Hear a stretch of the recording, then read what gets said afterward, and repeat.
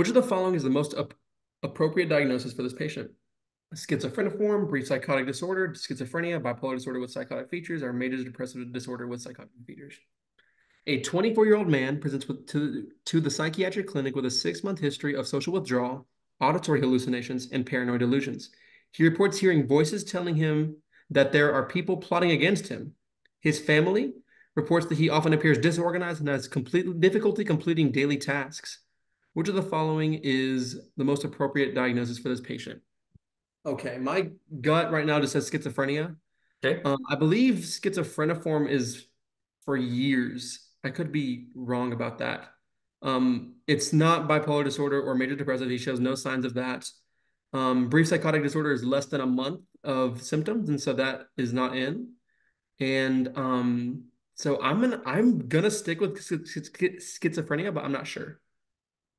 Good, bingo. So let's talk about it. So your timelines are almost correct, okay? So I'm gonna kind of draw it here, right? Less than 1 month, 1 to 6 months, and then 6 months or greater.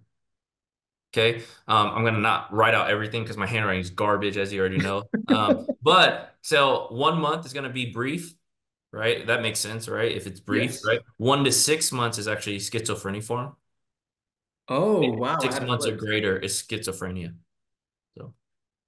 So because it already hit the 6 months, boom, like it's schizophrenia. Yep, 6 months, right? So that's going to be kind of your cutoff time. So anything kind of in between that, and of course, right? I would say that on the test, I haven't seen them actually use 6 months because they're usually a lot nicer, right? They're going to pick something like 3 months or 9 months or 2 weeks, right? Usually they don't put it on the cusp. This is, I would say, a semi-unfair question, of course, but that's going to be kind of your timelines. So. Okay, okay.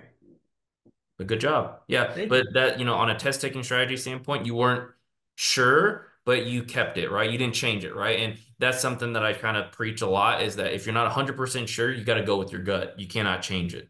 So.